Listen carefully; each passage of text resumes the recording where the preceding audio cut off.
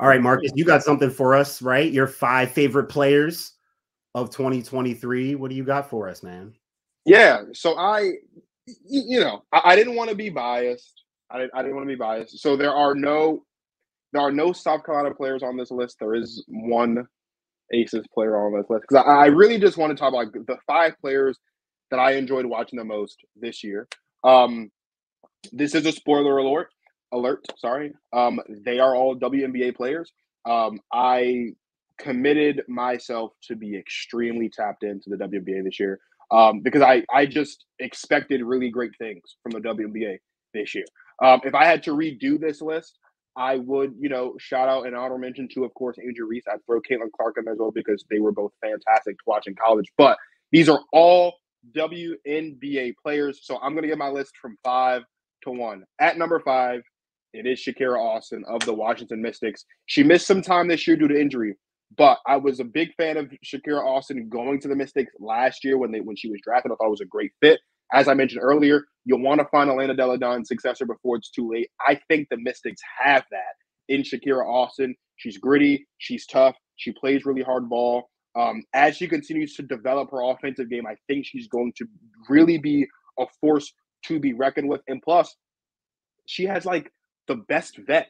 She has Natasha Cloud, who did nothing this season and nothing last season, but just pour into her and just help her get comfortable and really lean into all the things that she's really, really good at.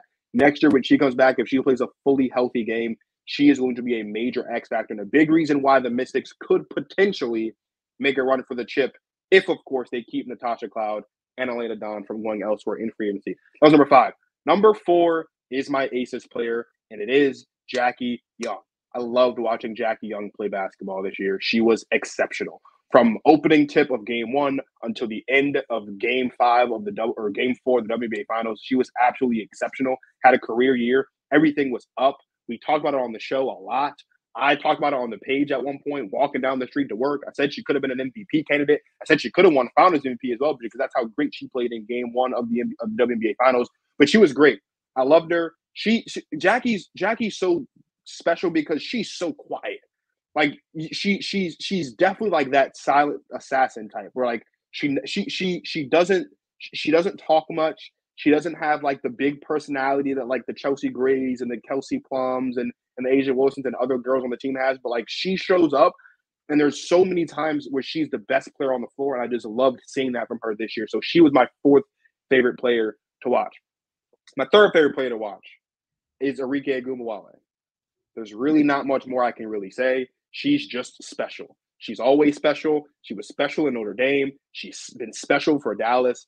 She was special in their playoff games. And Dallas has a lot of great things brewing. And I think they can definitely be competing for a championship in the years to come.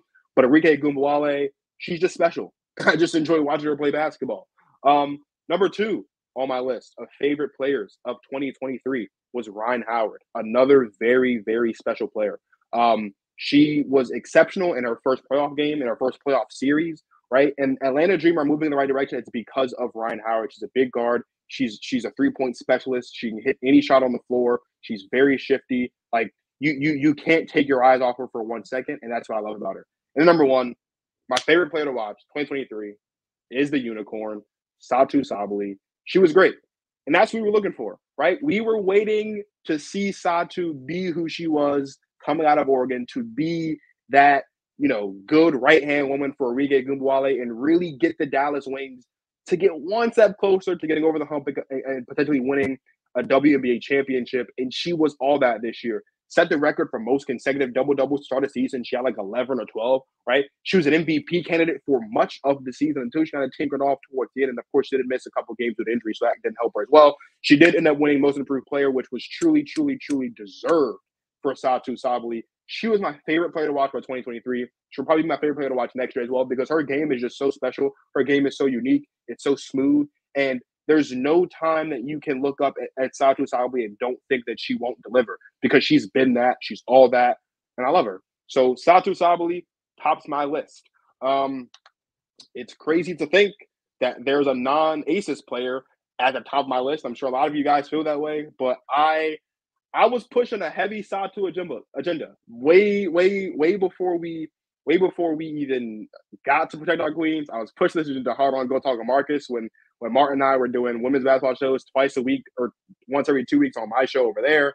I bugged Martin about Satu Sabali every chance I got. I watched two teams play every game of basketball this season. I watched my Aces play every game of basketball, and I watched the Wings play every game of basketball because I loved watching Satu Sabali play basketball. If Satu Sabali has no fans, I'm dead because I am Satu Sabali's biggest fan. I can't wait to see what she does in 2024.